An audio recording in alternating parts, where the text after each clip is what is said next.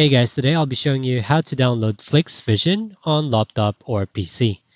Now, since the Flix Vision mobile application has been developed for Android, it is impossible to open it directly on your computer.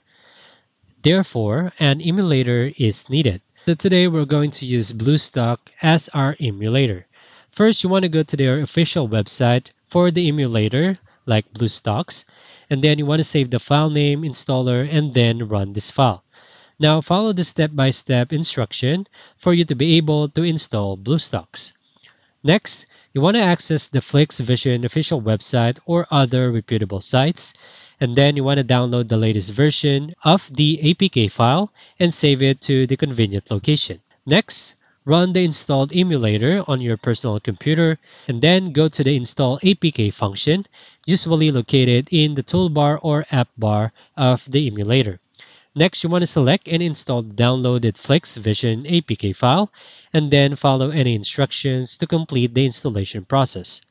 Next, use the emulator's built-in application drawer to locate the Flix Vision icon on the home screen, and then tap the icon to open the application. Now, you want to explore sections like movies, series, anime, or live TV, and find your desired content.